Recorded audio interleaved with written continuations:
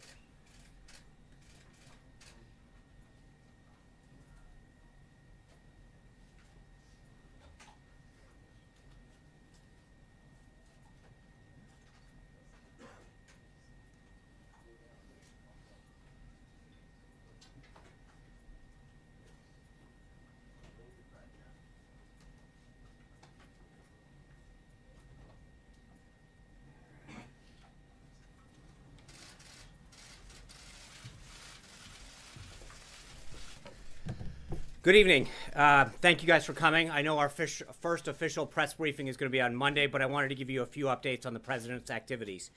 But before I get to the news of the day, I think I'd like to discuss a little bit of the coverage of the past 24 hours. Yesterday, at a time when our nation and the world was watching the peaceful transition of power, and as the president said, the transition and the balance of power from Washington to the citizens of the United States, some members of the media were engaged in deliberately false reporting. For all the talk about the proper use of Twitter, two instances yesterday stand out. One was a particularly egregious example in which a reporter falsely tweeted out that the bust of Martin Luther King Jr. had been removed from the Oval Office. After it was pointed out that this was just plain wrong, the reporter casually reported and tweeted out and tried to claim that a Secret Service agent must have just been standing in front of it. This was irresponsible and reckless. Secondly, photographs of the inaugural proceedings were intentionally framed in a way, in one particular tweet, to minimize the enormous support that had gathered on the National Mall. This was the first time in our nation's history that floor coverings have been used to protect the grass in the mall. That had the effect of highlighting any areas where people were not standing, while in years past, the grass eliminated this visual. This was also the first time that fencing and magnetometers went as far back on the wall, preventing hundreds of thousands of people from being able to access the mall as quickly as they had in inaugurations past. Inaccurate numbers involving crowd size were also tweeted. No one had numbers because the National Park Service, which controls the National Mall, does not put any out. By the way, this applies to any attempts to try to count the number of protesters today in the same fashion. We do know a few things, so let's go through the facts. We know that from the platform where the president was sworn in to 4th Street holds about 250,000 people. From 4th Street to the media tent is about another 220,000. And from the media tent to the Washington Monument, another 250,000 people. All of this space was full when the president took the oath of office. We know that 420,000 people used the D.C. Metro public transit yesterday, which actually compares to 317,000 that used it for President Obama's last inaugural. This was the largest audience to ever witness an inauguration, period, both in person and around the globe. Even the New York Times printed a photograph showing that a misrepresentation of the crowd in the original tweet in their paper, which showed the full extent of the support, depth, and crowd and intensity that existed. These attempts to lessen the enthusiasm of the inauguration are shameful and wrong. The president was also at the Central, as you know, the president was at the Central Intelligence Agency today and greeted by a raucous overflow crowd of some 400 plus CIA employees. There were over 1,000 requests to attend, prompting the president to note that he'll have to come back to greet the rest. The employees were ecstatic that he's the new commander-in-chief, and he delivered them a powerful and important message. He told them he has their back, and they were grateful for that. They gave him a 5-minute standing ovation at the end in a display of their patriotism and their enthusiasm for his presidency. I'd also note that it's a shame that the CIA didn't have a CIA director to be with him today when he visited. because the Democrats have chosen, Senate Democrats are stalling the nomination of Mike Pompeo and playing politics with national security. That's what you guys should be writing and covering. That this, instead of sowing division about tweets and false narratives, the president is committed to unifying our country, and that was the focus of his inaugural address. This kind of dishonesty in the media, the challenging that bringing about our nation together is making it more difficult. There's been a lot of talk in the media about the responsibility to hold Donald Trump accountable. And I'm here to tell you that it goes two ways. We're going to hold the press accountable as well. The American people deserve better, and as long as he serves as the messenger for this incredible movement, he will take his message directly to the American people, where his focus will always be. And with that, a few other updates from the day. The president had a constructive conversation with Prime Minister Trudeau of Canada about strengthening the relationship between our two nations. They also discussed setting up additional meetings in the days to come, which we will follow up on. He also spoke to Prime Minister Peña Nieto of Mexico and talked about a visit on trade, immigration, and security that will occur on the 31st.